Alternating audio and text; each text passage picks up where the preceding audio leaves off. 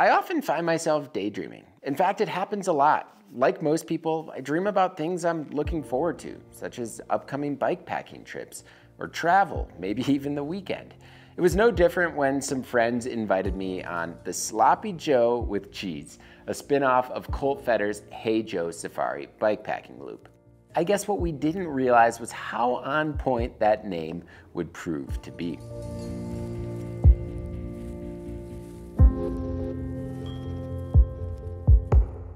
I'm sure many of you are aware that the winter in the western United States was active, and in some cases even historic. While the Colorado Plateau and, in general, Moab typically aren't affected as much as the surrounding mountains that saw record-breaking snowfall, it still sits on the Colorado Plateau. And this year, we were not so gracefully reminded that any bit of precipitation in the forecast is not safe. So after delaying our trip with the intent to find some nice weather, our crew from Gunnison finally settled on some dates in early April. Adam, Arlie, Chris, Tim, and I were all excited to escape the snow and enjoy some dirt. The goal was a 3-day, 2-night trip, and we got what we came for. Day 1 was beautiful, a little cloudy, but very pleasant riding temperatures. We camped off Willow Springs Road, so we started with some Sovereign single track before making our way to the Klondike Bluffs Trail Network.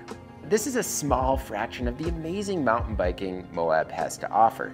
The trails meander through sandstone rock formations with the mighty LaSalle Mountains as a backdrop.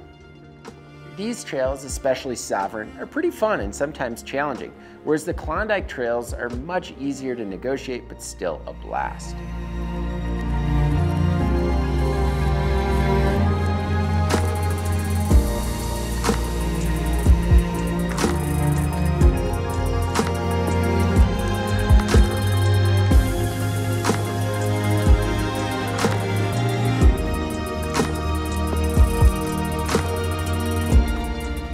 After the Klondike Network, the route crosses Highway 191, the road that eventually leads you into Moab, making it a great spot to stash water and snacks before heading into the more remote stretch of the route. The forecast called for wind to pick up in the afternoon. Sure enough, the forecast was spot on. The tumbling weeds were doing their thing. Luckily, it wasn't all that bothersome as we made our westbound trek on a collection of BLM roads.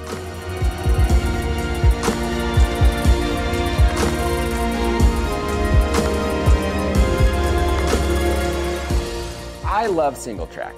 I'd be the first to tell you that, but I also love dirt roads. They offer the opportunity to converse with friends while you ride, and there was plenty of that. But the further west we went, the more challenging the riding became, with sand. Lots and lots of sand. Sometimes so debilitating that it was impossible to pedal through, even with the incredible amount of moisture the area has seen over the winter.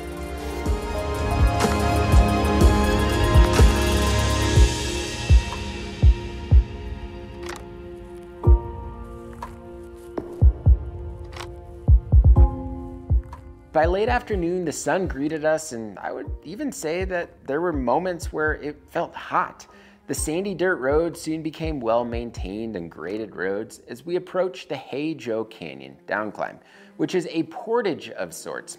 I think it's categorized as a Class 3 climb. There's some challenging spots, but generally speaking, no ropes are needed. But after a long day of pedaling, we left that for the morning and enjoyed some incredible views of the surrounding canyons that night.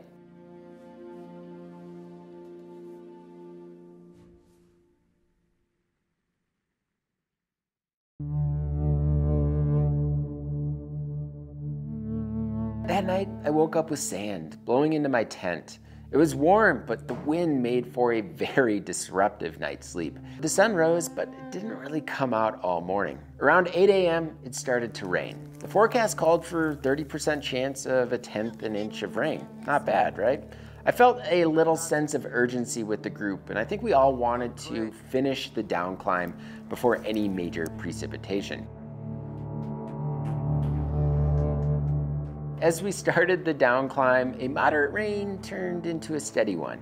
and eventually a downpour. And technical move after move, the sandstone became completely saturated, and we questioned our footing with each step. At times I was thinking, should we just go back up? But the group was composed and still had a good sense of humor. As we made our way to the bottom of the downclimb, it started to dump snow.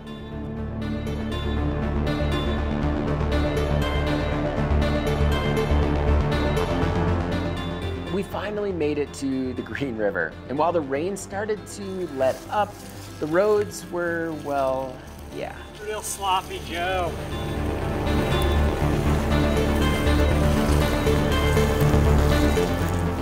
Our attitudes were no longer composed. We were soaking, and our bikes were debilitated. When the clay-filled roads get saturated enough, it's worse than any sand, and I can't think of any other word to describe it better than death mud. You can't pedal. Actually, you can't even walk next to your bike as the wheels just quit turning. We still had a long way to go. We had miles alongside the beautiful Green River and up and out of Spring Canyon, and then plenty of miles before we would eventually hit Navajo Rocks trails. We found ourselves descending the downhills, mostly, walking ups, and trying to power through mud on the flats. Right when we thought things were getting better and the sun came out for a brief moment, we cleaned off our bikes, lubed the chain, but we hit more death mud that would once again debilitate our bikes and our souls. In the end, it took us 8 hours to cover just 32 miles, averaging a whopping 4 miles an hour on day 2.